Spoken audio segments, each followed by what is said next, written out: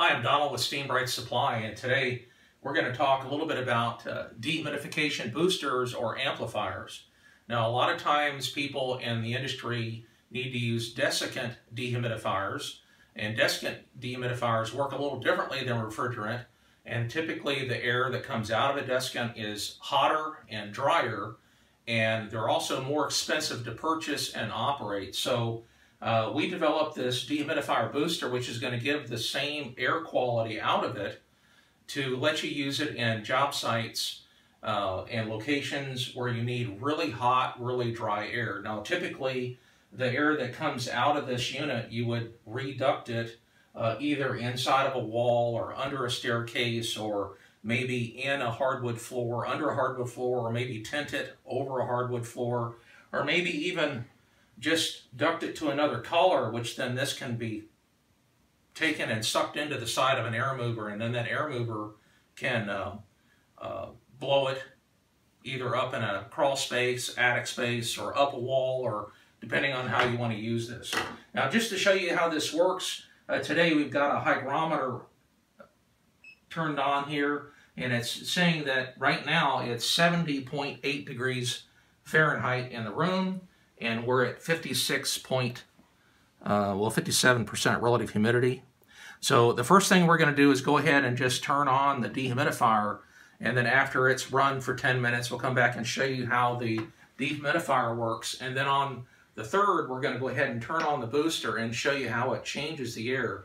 Now, if you review your psychrometric chart, if you take the same air that comes out of a low-grain refrigerant dehumidifier, which is typically around 95 degrees Fahrenheit and 16% relative humidity, and just by raising the temperature and making those air molecules more reactive, you can make the relative humidity actually drop in half and make it hold 100% more water.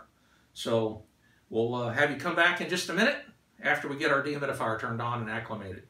Hi, I'm Donald with Steam-Brite again, and we've had this dehumidifier running for 10 or 15 minutes, so we've had an opportunity for it to acclimate.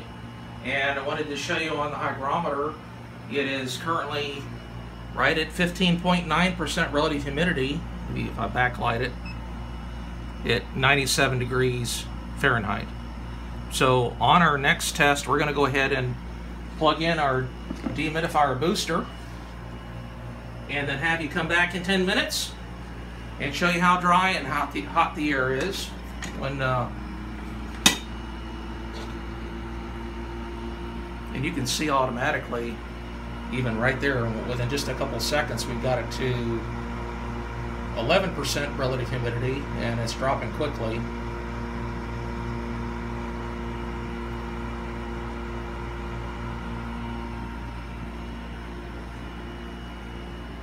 Anyway, we'll have you come back in just a minute after it's acclimated.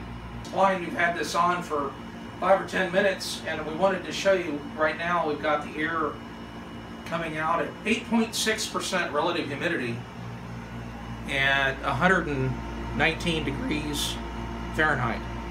So that is the same air quality and dryness of a desiccant dehumidifier.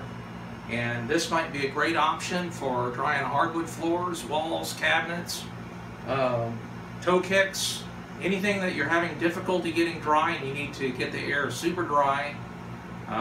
You could even pipe this inside of a car if you needed to dry the inside of a flooded car. Again, you could also pipe it right to the intake of an air mover. A lot of different possibilities. If you have a wall pressurization machine, you could actually pipe it right to that. This could also be used in a building if you didn't have heat in the wintertime and you're having difficulty keeping the building above 60 degrees Fahrenheit. You could use this just in the open air to warm up the space. Much cheaper than a desiccant, and hopefully you enjoy it.